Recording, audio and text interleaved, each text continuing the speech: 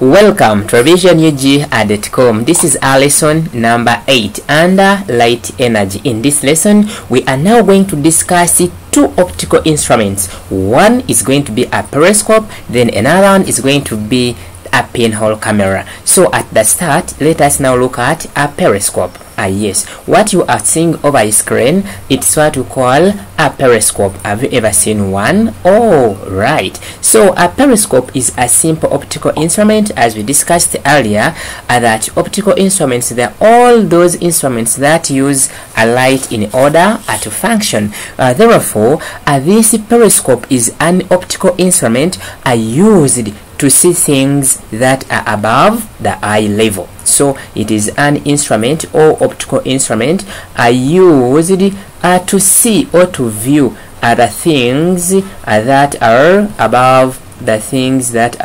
above the eye level. So as you are seeing this person, the tree is above, then the eye is below. So to see what is this way, now this person is using this gadget, and this is what we call the periscope. Then this periscope is made up of two plane mirrors. Yes, it is made up of two plane mirrors, and these plane mirrors are inclined at an angle of 45 degrees. Don't forget that. When you look at this one is a plane mirror, and this is also a plane mirror. Now this is plane mirror 1, and this is the plane mirror 2. Then what happens when light falls onto the plane mirror 1? Then we are going to have a light being done what? Reflected. Therefore, the principle onto which this periscope works is that a light can be reflected. It is a reflection of light, or light can be reflected. Yes. Now when you look at this one, light is emerging, or it is incident onto this plane mirror from other tree. Then on reaching here, then this plane mirror is going to reflect this light to this second plane mirror. Then this second plane mirror is going to reflect light into the eyes of the observer. So this one, it is a curved periscope, and also this one is a periscope. So those are what we call different kinds or different makings of the periscopes. Yes. Now these periscopes are very useful. Let us see the uses of the periscopes here. Use number 1. These periscopes are used by soldiers at war. Yes, they are used by the soldiers at war to see their enemies on land when they are in the trenches. For them, they remain hidden. So they are used by soldiers at war to see, to help them see their enemies, to see their enemies on land while they remain hiding. While they remain hiding, or they remain hidden under trenches. Good. The number 2, submarine soldiers also. You know, a submarine that moves all under the seas, just down there. So the submarine soldiers, use them to see what is on the surface, to see what is on the surface of land.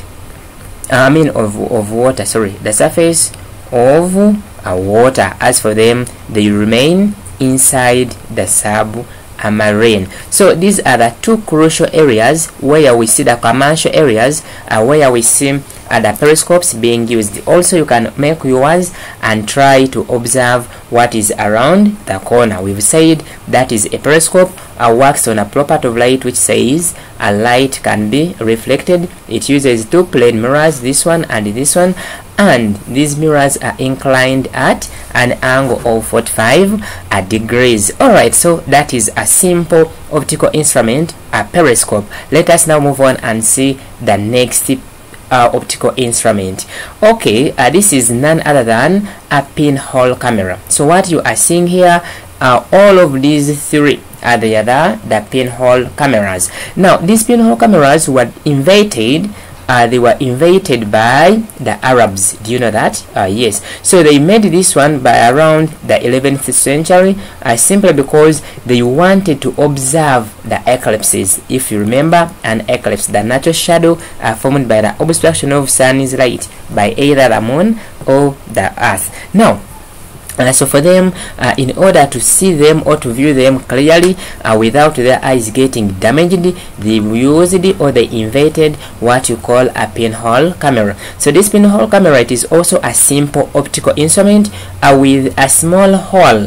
That's why it's called a pinhole. So with a small hole, especially made using a pin like a needle and any other thing which is very small, a small hole, and it has a screen. Then a small hole lets in light, and the screen, this is where the images are going to be cast. Remember, we said an image is a light picture, right? Yes, an image is a light picture. All right, so as you are seeing over the screen, so this is our object, this one is the object, then light is coming, or it is incident, and it's passing through this small hole. So here we have the hole, and where we are getting the image cast, that's where we are having the screen. Oh, right. Now that is a pinhole camera. Now this pinhole camera works on a principle of light, and I'll ask you this. So the principle of light on to which this one works states that light travels in a straight line.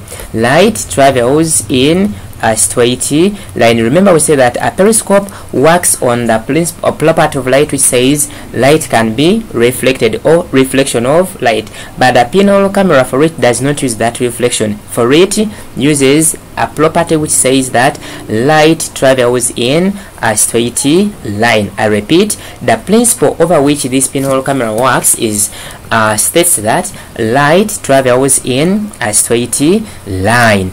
Okay, so now after looking at this, then let us get to see the characteristics of the images formed by the pinhole camera. If you remember our lesson 7, we looked at the characteristics formed by the images formed by the plane mirror, and we said they are upright, they are virtual, they are of the same size, image distance is equal to object distance that are inverted, and others. But now here we are looking at the characteristics of the images formed by a pinhole camera. 1, if you observe this, what are you seeing?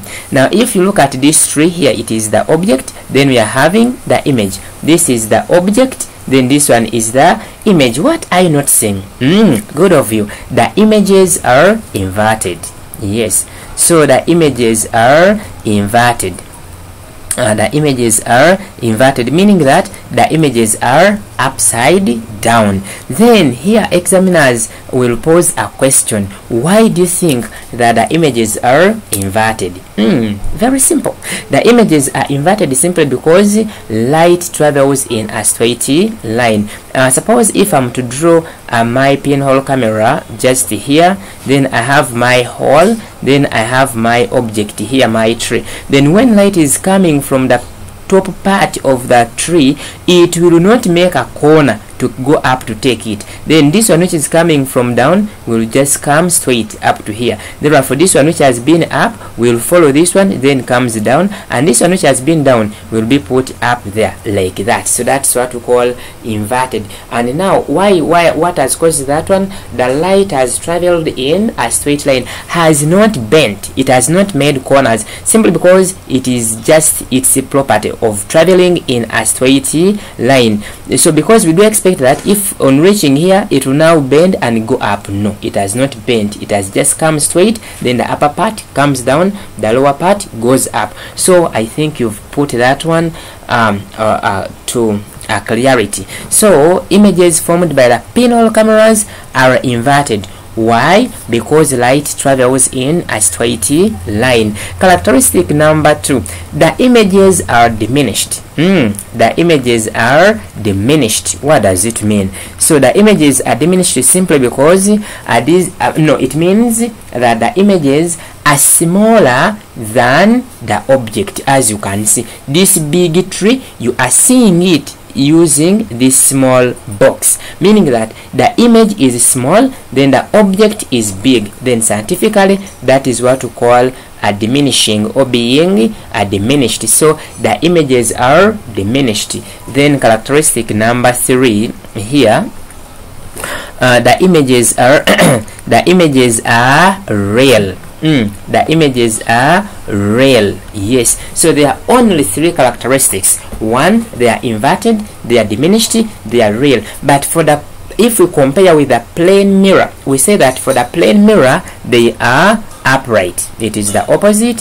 So they are of the same size with the object, and for them they are not real, they are virtual, meaning that they are not cast on a screen. So with the plane mirror, they are behind the mirror, not on the mirror. But within a pinhole camera, the images are on the screen, because inside there we put the oiled paper to act as our screen. So they are on that paper, so they are on the screen. So the images are real. So they are real, they are diminished, they are inverted. I think we are still together. Then also here there is a point to note about a pinhole camera.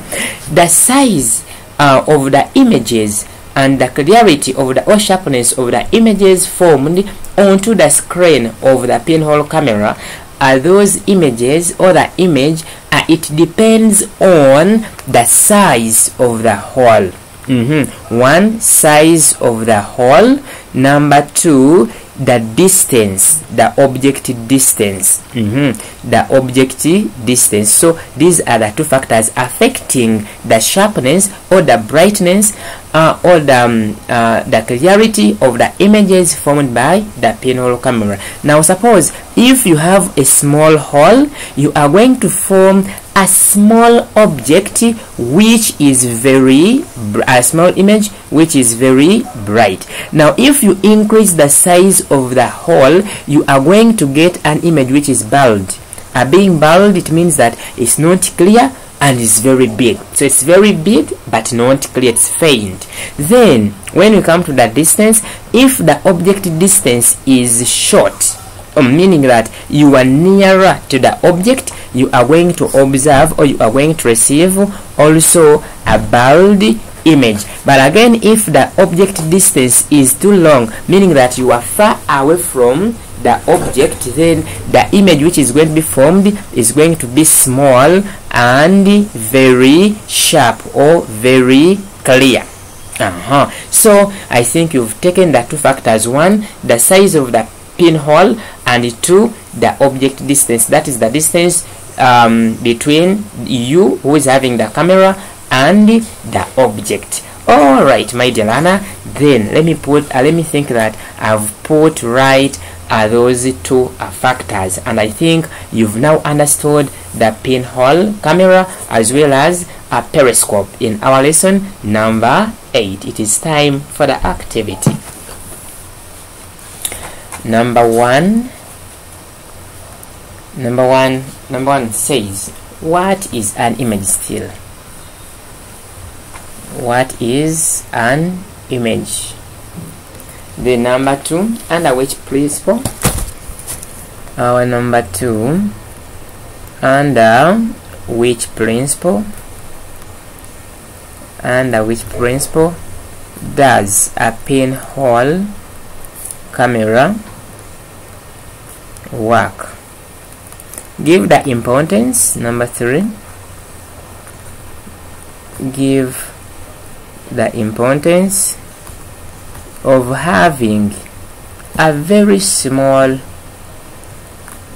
hole in the camera. Study the diagram below. Study the diagram below and use it to answer the questions that follow. We are having our flame, then here we are having our cylinder, then it has a hole, then we have rays here and a ray here. Then they're saying draw an image, draw an image in the diagram above. The diagram above, then B, state any two characteristics of the images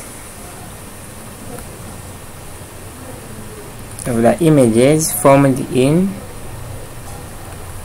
a pinhole camera.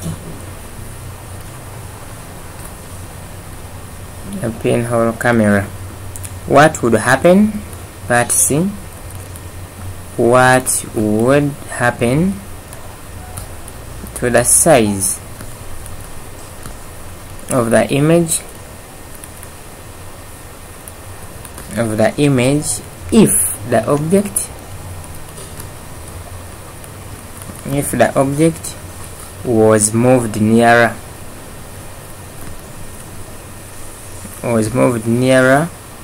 the pinhole.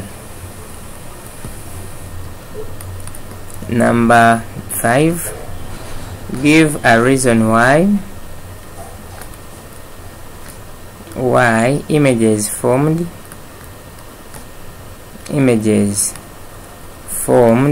in a pinhole camera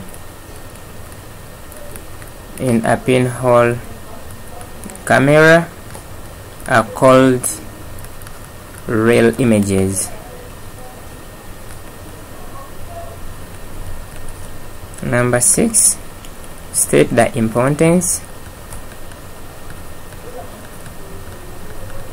of the screen in a pinhole camera. In a pinhole camera.